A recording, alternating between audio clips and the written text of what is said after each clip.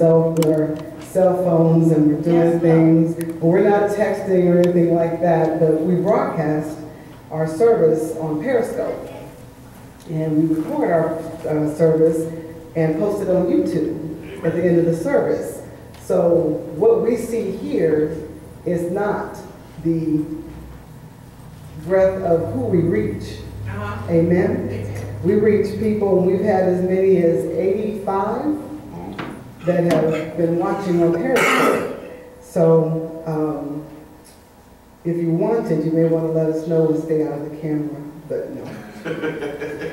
But we just praise God for the opportunity and the ability to reach out past these four walls. Amen. Because many times church is only in the four walls of the church. And that is not what Love Christian Center is called to. We're called to the community, and we come in to worship, we depart to serve. Amen? Amen. Amen. So let us pray. Father God, in the name of Jesus, we just thank you, Lord. We thank you once again for your darling son, Jesus. We thank you for your precious Holy Spirit who dwells in us, Lord, who touches us, who heals us, who gives us everything that we know we need, Lord, and even some things we don't know we need. So, Lord, we thank you. I ask that you touch my mouth, that I may speak boldly those things that you have given. In Jesus' name I pray. Amen. Amen. Amen. So I have a question for you, and a lot of times I'll start off with a question. How many of you like to wait? Anybody like to wait? No. Mm-mm. You've been told you're going to receive something, but you haven't gotten it yet. And you have to wait. You trust the person that said they were going to give it to you, but they haven't yet. The minutes turn to hours, the hours turn to days, the days turn to months, and the months turn to years. You believe they're good for it because, after all, they've shown themselves to be a trustworthy person. You've never seen them go back on their word, but how long should you wait before you ask for what they promised? Or should you ask? After all, they're the ones who said they'd give it to you, so do you really have a right to ask for it? Because in fact, until they decide to give it to you, it's theirs and they can still change their mind. But the thought is still in your head. They said they were going to give me that thing, but when? Did they forget what to do, and what do I do in the meantime? Let us go to 1 Samuel chapter 16. We got two scriptures, and it's going to be the beginning and the end of this story. The first one is 1 Samuel chapter 16, verse 13. Put your finger there, and then we're going to go to 2 Samuel chapter 5, verses 3 and 4. When you have it, let me hear you say amen.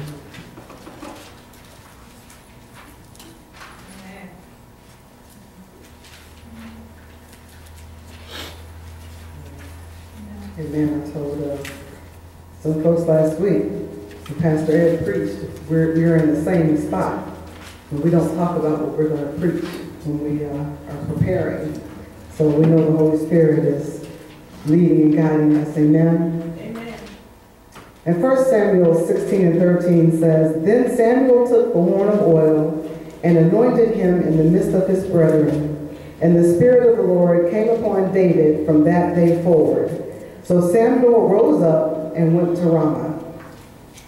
And over in 2 Samuel chapter 5, verses 3 and 4 says this, So all the elders of Israel came to the king to Hebron, and King David made a league with them in Hebron before the Lord. And they anointed David king over Israel. David was 30 years old when he began to reign, and he reigned for 40 years.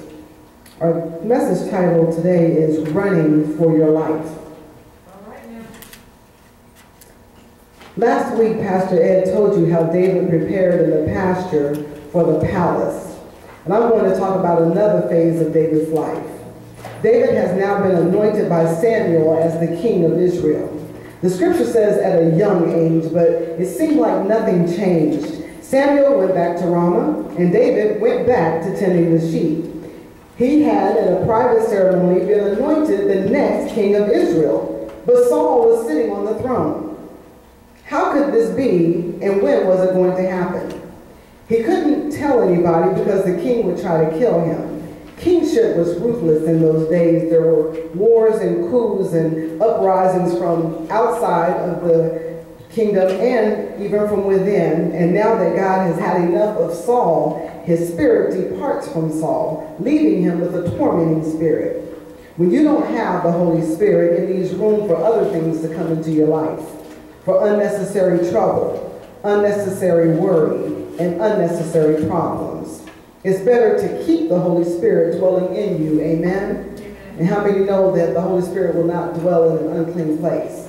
If you have sin active in your life, which is intentional, you know it's wrong, the Holy Spirit can't dwell in that place, amen? So you would think when the prophet shows up at your house and anoints you king, this would be a good thing, right? I mean, it's a big deal to be king, like President of the United States. But David is still out with the sheep. But then some things began to happen. Saul was having issues. He wanted help calming that tormenting spirit, and God had an answer.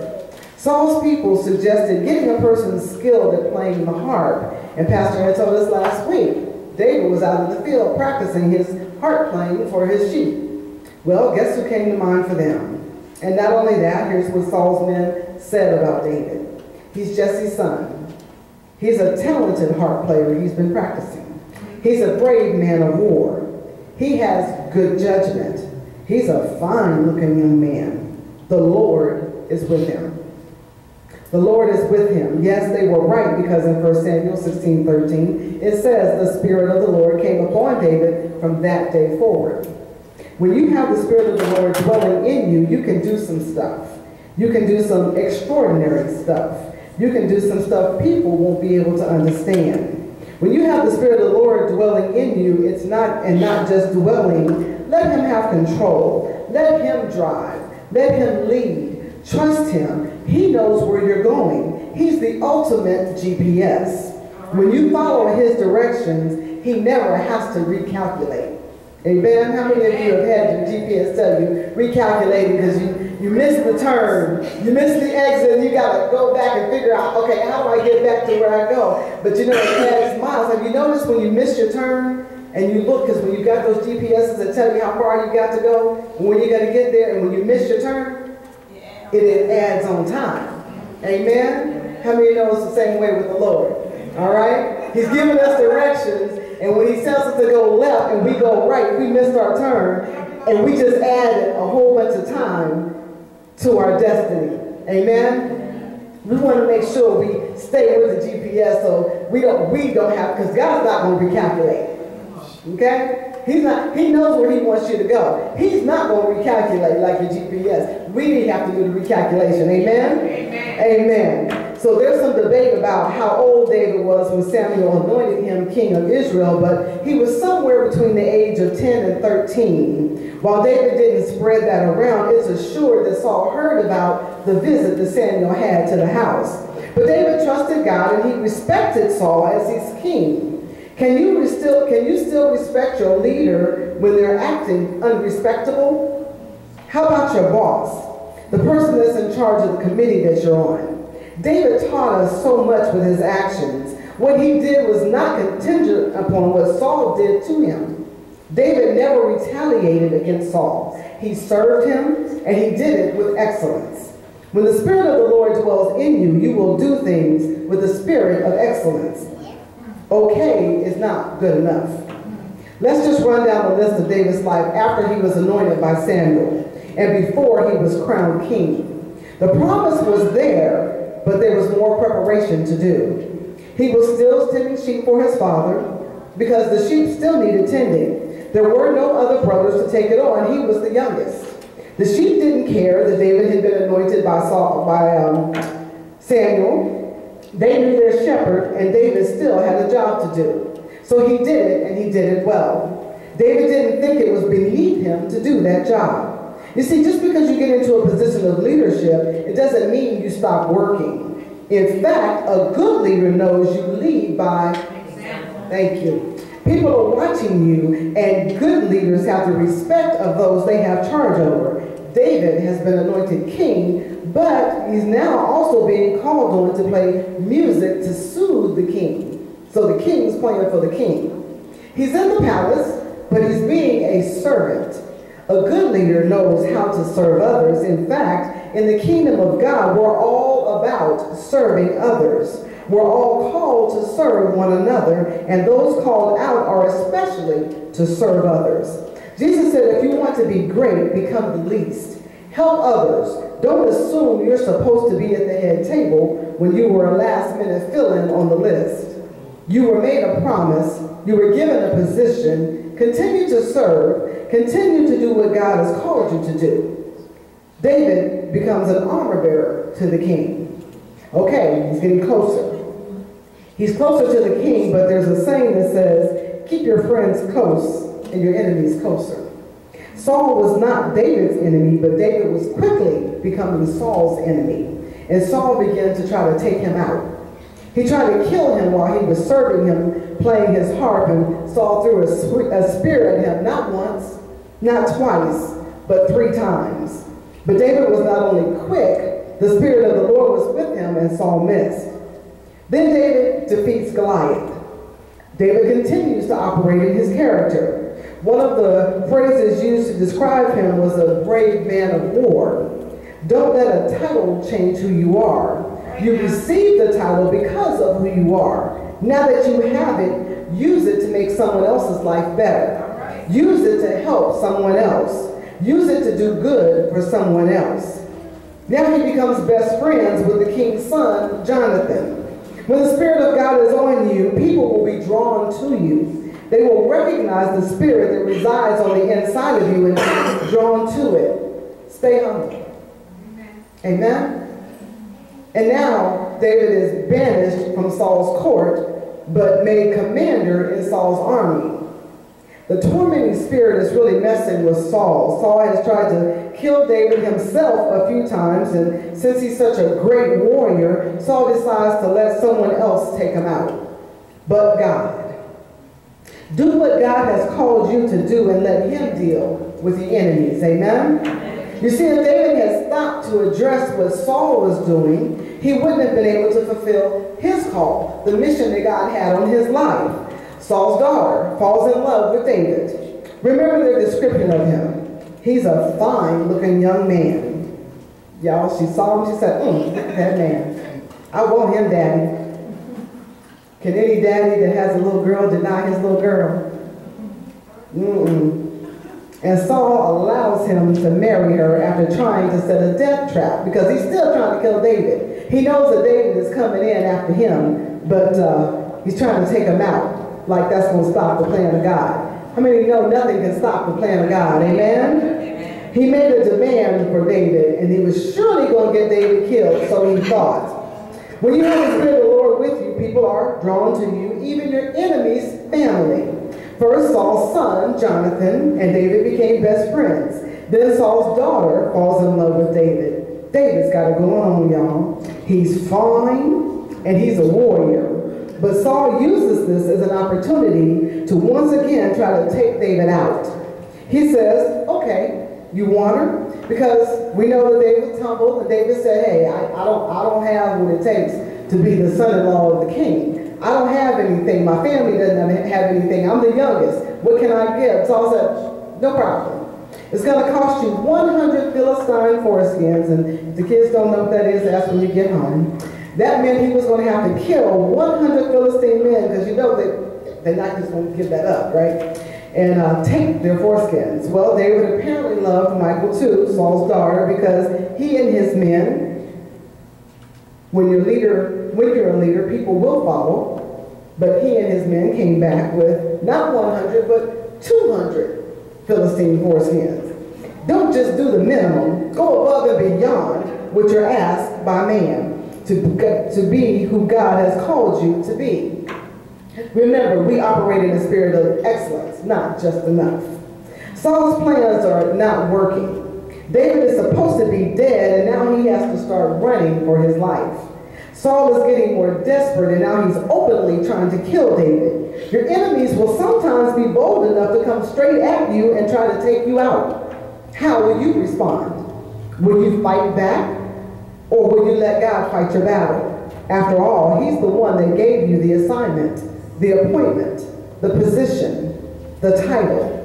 Do you really need to fight for what God has already given you? Sometimes. But a relationship with him will let you know when to fight and when to run. All right.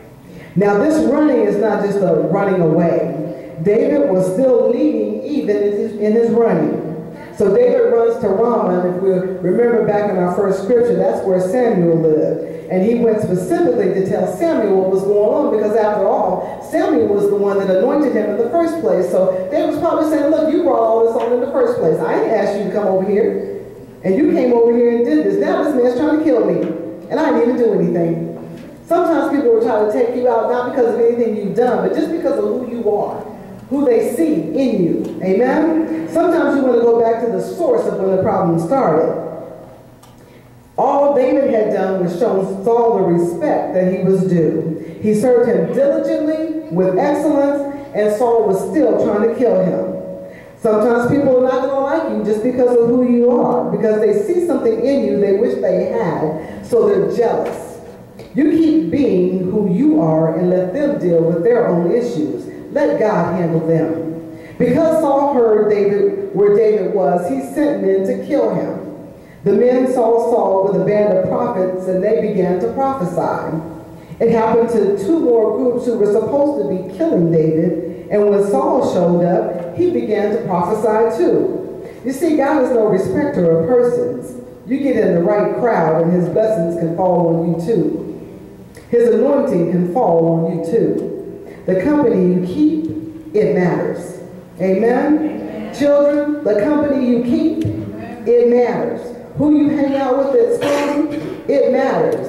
Because if they do something wrong, they're not going to take time to find out who did what. They don't care. They're going to take everybody in, and everybody's going to be charged with the same thing. Everybody going to get expelled at the same time, or suspended, or at detention. Something. Amen? They don't care. Amen. But David is still on the run, and he now runs to Nob, where he gets some help from the priest Ahimelech, who later pays for that with his life. He and 85 other priests and the whole town of Nob were killed because they helped David. Sometimes your help might get in some trouble. But you know what? If you're doing what God has called you to do, that's not on you. Amen?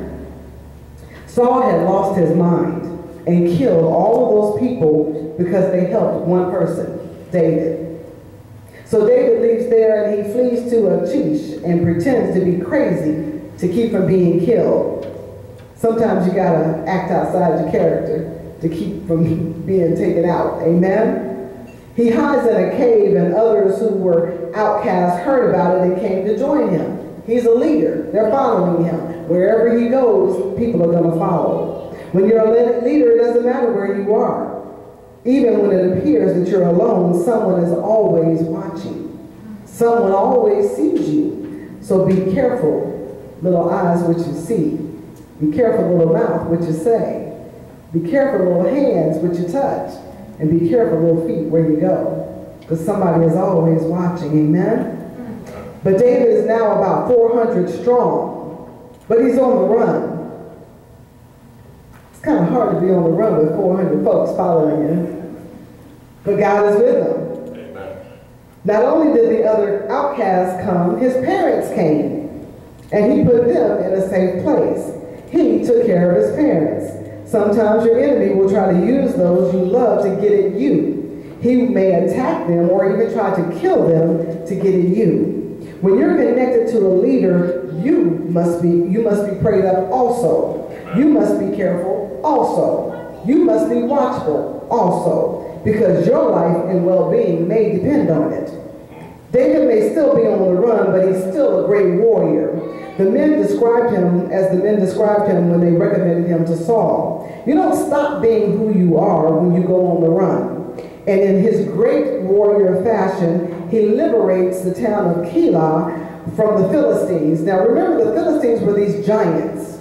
Amen? And Saul and his men are taking them out. David and his men are taking them out. Well, Saul hears about it. and he sends troops to take David out again. So David runs again because the very people he helped free will betray him. God will let you know when something's going to happen. When you follow God and his spirit dwells in you, he's not going to leave you unaware or unprepared. Sometimes you got to move. Amen? David runs to Ziph. Saul follows, and God hides David. Saul chases David to another place called En-Gedi, where David is once again hiding out in a cave. Saul was so close to David that David cut a piece of his robe, and Saul didn't even know it. David could have taken Saul's life right then, but instead, he just took a little piece of his robe to get his attention and prove he meant him no harm. It happened again in Hekala, and David was betrayed by the Ziphites a second time. If someone shows you who they are, believe them. Amen. Amen. Don't try to make them better than they are. If they show you, believe them. Amen. Eventually, Samuel, Saul, and 3 of his sons all die on the battlefield in one single battle. And because Saul has spent so much time, energy, and manpower trying to kill David, he hasn't taken care of his kingdom. The country is now divided into the north, Israel, and the south, Judah. Now that Saul has died, David is finally anointed king of Judah, and he reigns there for 7 years and 6 months, until King Ishbosheth, who ruled the northern kingdom of Israel, was killed. Most kings back then didn't die a natural death. Then David was anointed king over all of Israel, the north and the south, and reigned another 33 years, giving him a total reign of 40 years. Understand, God may give you an assignment, an appointment, a position, or a title, but it may take some time before you start walking in that promise. Don't despair, don't give up, and don't sit down. David was anointed somewhere around the age of between 10 and 13 years old, but didn't walk in that promise until he was 30 years old. That means David waited somewhere around 20 years to walk in his calling of being a king. We're told something and we don't want to wait 20 seconds, 20 minutes, 20 hours, 20 days, 20 months. Will you wait 20 years? Not many. He didn't worry about the promise. He didn't fret. He didn't ask God, how long was it going to be? He didn't say, this is so unfair. He didn't complain, and most importantly, he didn't try to make it happen himself by killing Saul. He understood the anointing of God and how special that is. You see, people don't always act like who God has called them to be, but it doesn't change the fact that they're anointed. Amen? So we have to be very careful. The scripture says, touch not my anointed and do my prophets no harm. So we don't know who's anointed, and just because they're not acting like it doesn't mean that they aren't. So we got to be very careful. Amen? We got to be careful with our tongue. This little thing that can't be tamed. Amen? And what we say? Amen. So if God is giving you an assignment and someone else is currently in that position, don't fret. Don't scheme to take them out. Join in. Learn and prepare for when your time comes. If you're a leader, lead where you are. David led even while he was running for his life. He remained true to his nature and character. He stayed obedient to the Spirit of God that was on the inside of him. David received a promise from God and God kept that promise, but there was some running that went on between the time the promise was made and when the promise was fulfilled. What has God promised you and you're waiting for it to be fulfilled? See, there was also some training that was still going on in that thing. There were some lessons that David had to learn. There were some things to do. David got to practice in the cave with the 400 men before he was to lead an entire nation. So sometimes you got to start small, and then God will grow you into a bigger thing. But everything is important. It all matters. It all comes to pass, okay? There was a promise God gave to the world, and that promise is still good today. And it's found in Romans 10, 9 and 10, and it says this: if you declare with your mouth Jesus is Lord, and believe in your heart that God raised him from the dead, you will be saved. For it is with your heart that you believe and are justified, and it is with your mouth that you profess your faith and are saved. That promise is one that is clear, and you don't have to wait 20 years for it. You can have that promise today. Amen. If you've never claimed it. That scripture is for whosoever will. You don't have to be a certain race, color, or gender. You don't have to be from a certain family. You don't have to have money. You don't even have to have a job. All you need is a desire in your heart.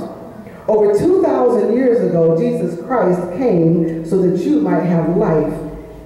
Not just any life, but life more abundantly.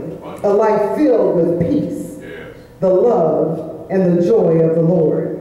You see, those don't come with conditions. Those are not situational. Those are not determined by external forces. When the Holy Spirit lives on the inside of you, you determine how your life is going to be by how you react to what comes at you. If you respond negatively to things, you're going to see negative things. If you respond positively to things, you're going to see positive things. It's all in how you look at the situation. Anybody ever read a horoscope and you come out and it says you're going to have a bad day and you have a flat tire and you say, oh, I knew I was going to have a bad day. I got a flat tire, and you're not looking at anything else.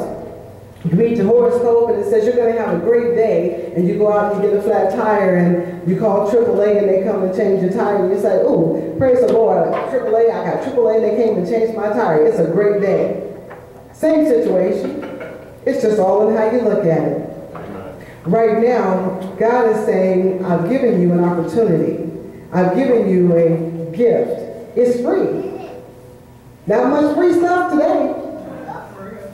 There's not there's anything that's worth having. Amen? This is the case where they say, look at the cost and you know how much it's worth. But this is free, and it's worth everything. There's no price that you can put on this. The gift of God, His Son, Jesus Christ. If you have never received Jesus as your Lord and Savior, today is a good day. Good day. Stop running for your life and trust in Jesus. He can take you off the track. Amen. The Olympics are going on now. I think they're getting into the track and field. You don't have to get on that track. And for us, it's typically a treadmill. You're running, but you're not going anywhere. Amen. Let's stop running. Let's get off the treadmill and get on Jesus' team. Amen. Let us stand.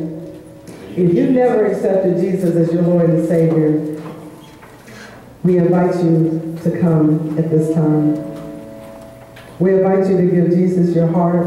Give Him your life. He can do great things with it, more than you can ever do with it by yourself.